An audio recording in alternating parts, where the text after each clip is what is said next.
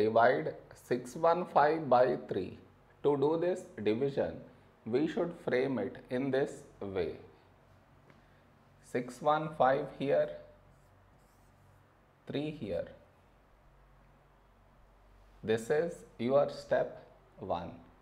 Next, here we have 6 and here 3. When do we get 6 in 3 table? 3 2's 6. Now we should subtract. We get 0. After this, bring down the beside number. So 1 down. Now here we have 1 and here 3. 1 is smaller than 3. So we should bring down the second number. And the rule to bring down second number is we should put 0 here. Then only we can bring down this number. Now 15, when do we get 15 in 3 table? 3 5's 15. Now we should subtract. We get 0. No more numbers to bring it down, so we stop here.